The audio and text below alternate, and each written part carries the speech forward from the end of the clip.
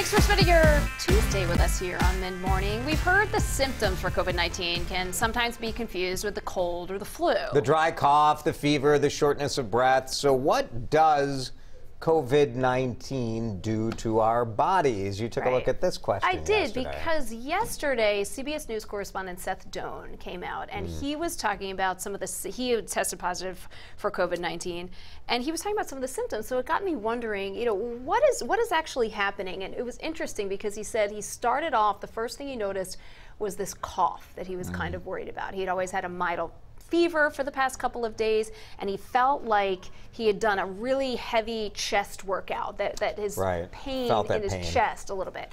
So we wondered, well, what is it about this virus and how different is it from the flu? So we talked with a lung specialist, actually, on this one, because this virus is different from the flu, and for some people in the way that it can directly attack the lungs. A lot of times with flu, it comes in, or any virus really, it comes into your whole body. It kind of, the inflammation happens over your whole body. But in some cases here, it can really get right at the lungs, and those are the people that can get very sick. That's why they're saying people with asthma should be especially on guard. Let's bring in Erin Hassanzadeh to the conversation, because Erin, I know you had a question about how this all works.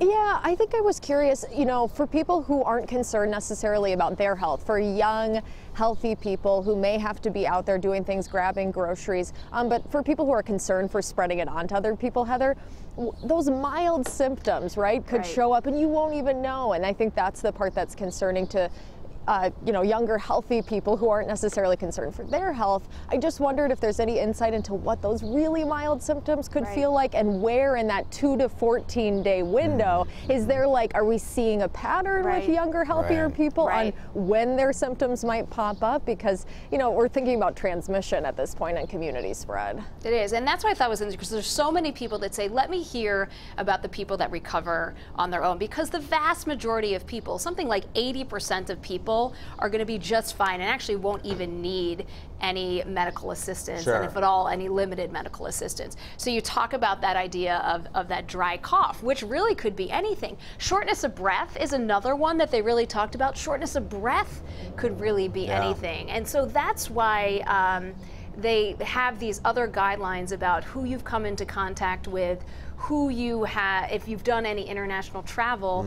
At this point, in fact, the Minnesota Department of Health is saying, look, if your symptoms are pretty mild, meaning that you can stay home and not have to do anything about them, then we're not even going to test you. And it's important to know, like, mild is still unpleasant. Correct. So, like, there's a young man, Jonas Stillman, who's 20 years old, who tweeted about being one of the first confirmed cases in Minnesota. He's 20, and he said, he's like, hey, I'm a mild case, but I am very sick. He's like, bad cough, fever, a lot of congestion, like, it's very unpleasant. So just know it's a real deal. Absolutely.